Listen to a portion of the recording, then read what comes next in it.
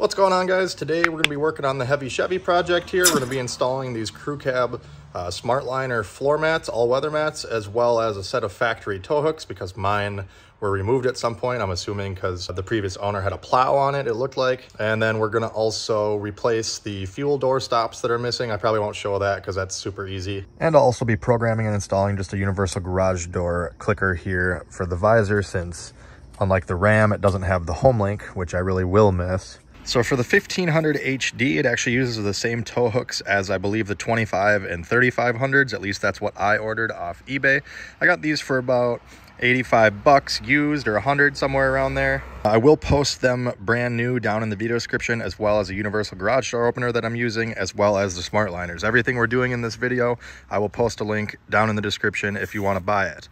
So there's a little newspaper stuck to this. It looks like the guy rattle canned it before he packaged them up, but the paint was still a little wet and this stuck, but that'll wear off as it rains. It came with these mounting bolts. Now, I kind of lined it up, and the bolts seem rather short, especially this one here, because as you see, the threads don't start right away. It's only right there that it starts to catch, and then it still has to go through the frame, and I would like it to come through there farther. So I actually stopped at the hardware store and got some longer grade 10.9 bolts, because they are metric, M12 by 1.75 thread pitch, in case you're wondering. And we're gonna use those with some thread locker. So if you're using the factory bolts, these are an 18mm socket that you'll need for the head of this bolt. The ones I got from the hardware store are a 19mm or 3/4 socket. In addition to using blue thread locker, I'm also putting a normal washer and a split lock washer on each bolt, because overkill is underrated. So as I already mentioned, these are M12 by 1.75 thread pitch bolts. However, I have 3 different lengths. This center section here is fully drilled through and threaded, except for a tiny section in the center. It is drilled, but it's not threaded the whole way. Basically, I have it lined up how it's going to tighten here, and you can see the small gap between the bolts is about where it is not threaded inside. So I have a 40mm bolt coming in this side, and then a 45mm coming in from this side. If I tried using 2 45s, they would hit and it wouldn't get tight. So important to note that if you're going to use aftermarket bolts, you got to make sure they're not too long. And then I have even longer ones, since it takes a while for the threads to start here. I got 50mm ones for this one, and there's plenty of room there. It comes through this hole all the way through, and I don't believe there's anything in the way, so shouldn't have any problem there. But it's gonna get in there a little bit farther than those little short bolts and make me feel a little better. So let's get started. So the tow hooks do have an R or an L on them, depending what side. This is the R, so it's gonna go on the right side, but the R is gonna face down towards the ground. And you can see there's a bigger hole in the frame, and then behind it is a smaller one. The smaller one is gonna line up with this back hole, and then you can see here and here there's 2 side holes. That's where the bolts are going to come in to the tow hook from the outside of the frame. So it should go like this, with the hook looping towards the outside of the truck. Now I'll put a little bit of Loctite on each of the bolts here before we get them started, just as an extra precaution. You don't have to do this. All right, we're under the truck here. Like I said, the bottom bolt is now started. And as I mentioned, this is a 19mm or 3/4. So I'm gonna go ahead and just kind of get this cinched up a little bit with the impact to save some time. But I'm not gonna tighten it all the way yet, as I want to still be able to move it a bit to get the side holes lined up here. So I've got the 45mm long one here, and I'm gonna come in from the side. I have to lift up on it just a bit to get it started there, which is why I left that other one loose for now. Now I've gone ahead and just snugged that one down. Again, left it loose in case I got to move it a little bit to get the last one in, and we're going to put some Loctite and the 40mm bolt coming in from this side. Then we're good to tighten them all down. Now the 2 side ones went in by hand pretty much. This one, the threaded holes in the tow hook were a little rustier, like it had not had a bolt in it for longer. So I did have to ram the bolt in and out a few times to get it to kind of free up a bit. But I have all 3 of them started now. And one little tip I'm going to give you is You see how the tow hook can move forward and back just a little bit?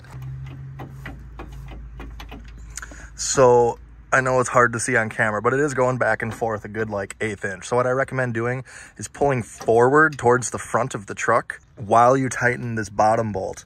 And then once that one's tight, then you can tighten your 2 side ones. What that one's gonna do is if you have it tightened in the most forward position, you're less likely that even with the bolts are tight, the hook won't jar forward and shear your bolts. Now, the likelihood of that happening is pretty low. The tow hook would probably break first, but I'm just a little OCD and that's how I'm gonna do it. So I'm gonna pull this forward, tighten up this bottom one, and then the side too. I'm just gonna hit it with my impact. I don't have torque specs, but I would guess you're probably good from 50 to 75 foot-pounds on the safe side. There we are, fully tightened down, nice and sturdy and beefy. And now I'm gonna repeat the exact same steps on the other side. As you can see, it's nice and centered in the lower bumper cover cutout, exactly as it should be. All right, there we go, guys. Both tow hooks installed. Much more functional now. And now we can move on to the garage opener.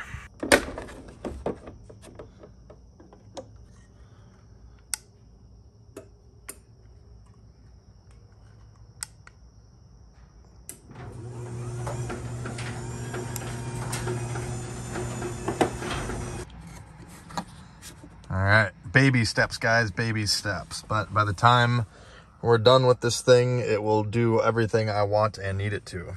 And now we can move on to the fuel door stops. They were completely missing, so the metal was touching the metal and I didn't want my cherry paint to be damaged, so those just pushed on. A little bit of lube around the little ends and they pushed through and just kind of hold into place. So now, nice solid thud when I shut it.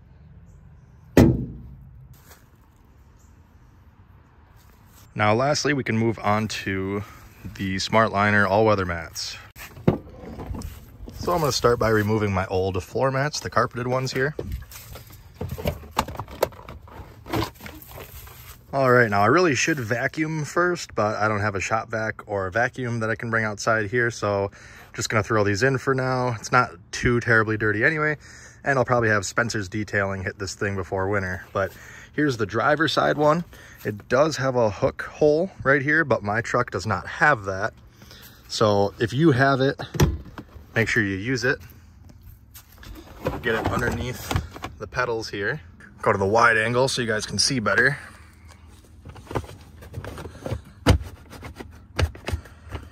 And it's gonna rest something like that. Pretty good fitment, I would say. Hugs this nice. Goes up beyond the pedals, so any slush or snow or anything on your shoe or boot will melt off. A little bit of a gap here, but nothing too crazy. And again, pretty good fit along the back here, especially for not having that hook. Now, if you don't like these Smartliner stickers, you can peel them off. I may do that, who knows. I'll leave them for now though. Here's the passenger one, and on the bottom of each one, it'll say what position. As you see here, it says RH, so that's right hand. The driver's side had LH for left hand. This one does not have a hook hole, but again, neither does my truck.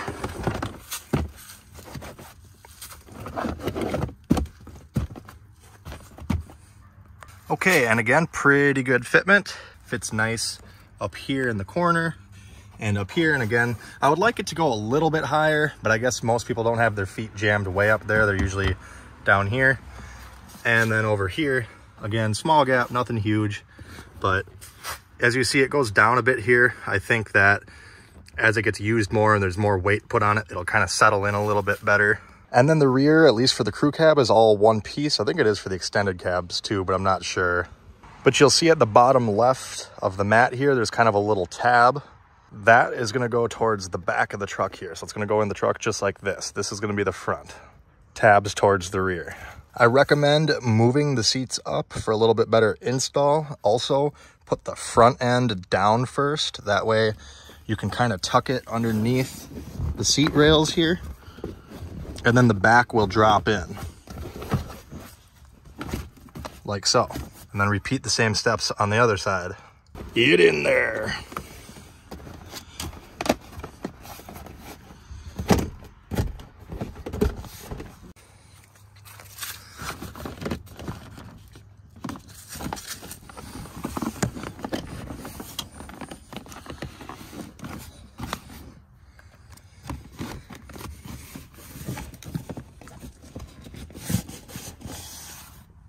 And there we go. There's the rear row. Covers over the hump nice.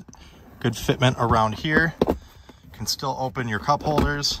It does catch it and push it down just a little bit. Not a big deal. Still operational. The most annoying thing about the rear mat, I would say, is if there's any weight right here. It is formed a little bit high, so if there's any pressure here, you can throw the rest of this off a little bit. As you see, when I pushed there, it kind of forced this up. So it'll take some time to wear in, but I've never seen even these 3D laser printed ones, WeatherTech, Husky. I've tried multiple different brands on my other trucks, and they've all got their flaws. None of them fit perfectly. So for the price, these are pretty good. As you can see, covers under the seat there, wraps around there. Does not cover the rear sill. Has a lip on the back side. Goes all the way in front of the seats, and same on the passenger side.